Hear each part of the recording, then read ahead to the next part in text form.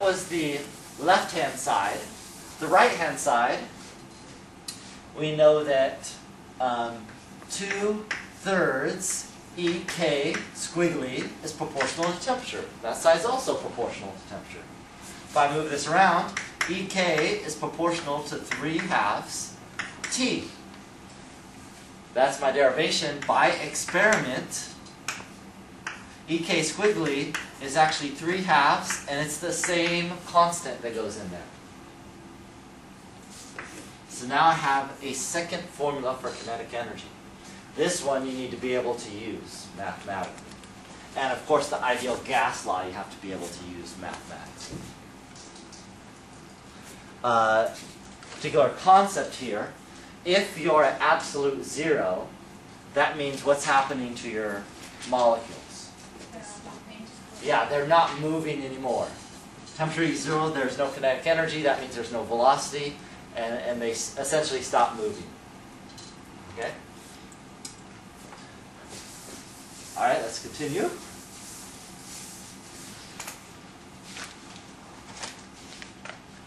Okay, we are going to return to an earlier time now. P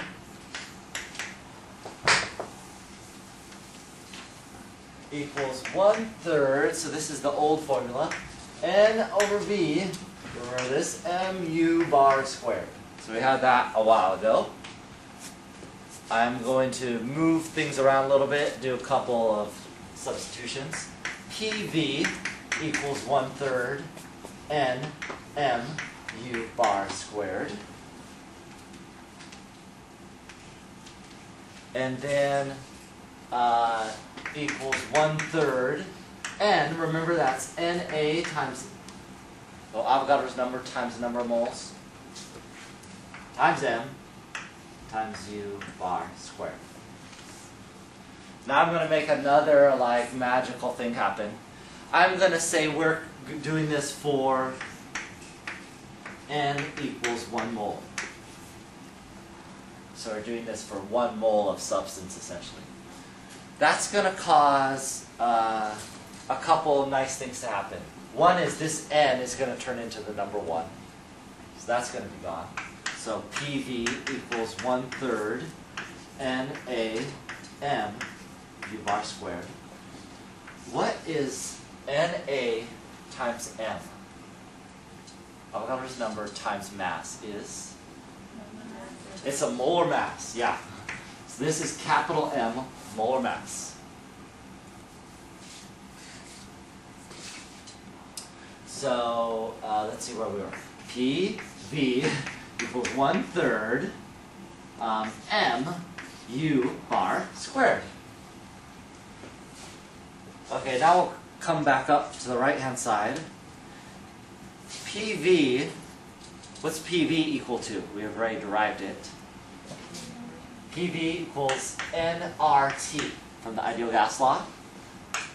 Equals 1/3 mu bar squared. Fantastic. So excited, busting my chalk off. Okay, what I'm going to do is solve... Oh, what happens to this N, by the way? Goes to 1 because we're assuming 1 mole. So that disappears. Let's solve for U squared. U bar squared. That's going to be 3 times R times T divided by capital M, where the N went to 1. Well, let's take a square root. 3RT over M is U bar squared, square root. Well, U bar squared square root, we call that root mean square velocity, URMS, just by definition.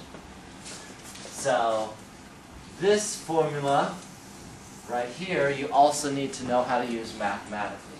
It comes from the same kind of calculation that we were doing before. Root mean square velocity, you want to know what that is conceptually too. If you have, like, here's the fraction of molecules here, and say you're plotting velocity here, your average curve, and you should be able to draw this, looks like this. It's a little fatter on the right-hand side than the left. Okay, so the right-hand side should look a little more fat. Here, let me make it look really fat. Okay? And then, is this the root mean square velocity? It's not. It's just the top of the curve. Okay? The root mean square velocity would probably be somewhere here. Is that equal to the average mean velocity? Not necessarily. That would probably be right here. U mean. They're not necessarily equal except by pure chance. So U mean, that's just U bar. Those things are not equal, but essentially if you find the root mean square velocity, you've essentially found the average. Okay? And it's essentially the top of the curve, though not exactly. To the right a little bit. The nice thing about this formula, notice you don't need to know anything about the molecule chemically. You only need to know its molar mass to find its root mean square velocity. That's the only factor. Yeah. So it's the same, but it's not the same than bar and the root mean square? Yeah, they're not equal, but they're similar in value. So essentially, if you found one, you know that the average velocity is a similar value. So, and it just mathematically, it's easier to derive that one. That's why we use it so often.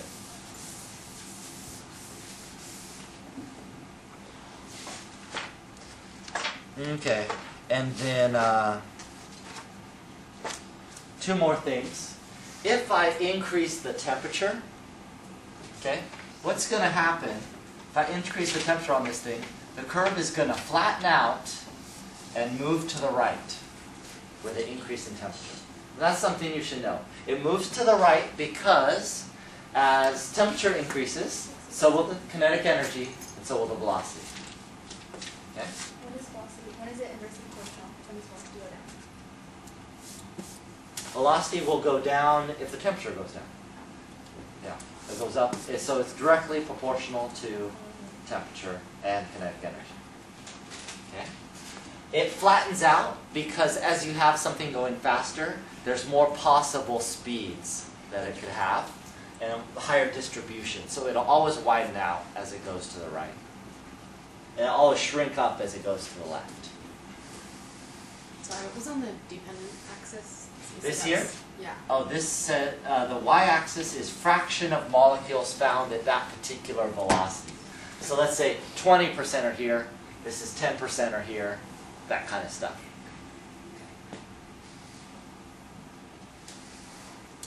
Okay, and then one last thing. If I take the root mean square velocity, say of molecule A, and take the root mean square velocity, divide molecule B, so put that in the denominator. Let's fill in this equation, see what happens. 3RT over M, and 3RT over M. Bottom one's for B, the top one's for A. Well, you're going to notice 3 is a constant, it'll cancel. R is a constant, it'll cancel. And this is going to be these two saying they're in the same container or same system. So temperature will cancel. All that's left is the molar mass, which should be different between two different molecules. So this will cause MB over MA, and this is called Graham's law. Should know how to use this. You should know what possible properties besides rate can go in here. So besides the ratio of rates, this also works for amounts, like a mass or something like that. It'll work for a distance, how far something travels. Let's see, what else? It'll also work for time. So, but if you use time here, you have to remember these two will inverse. So the MA will actually be on top.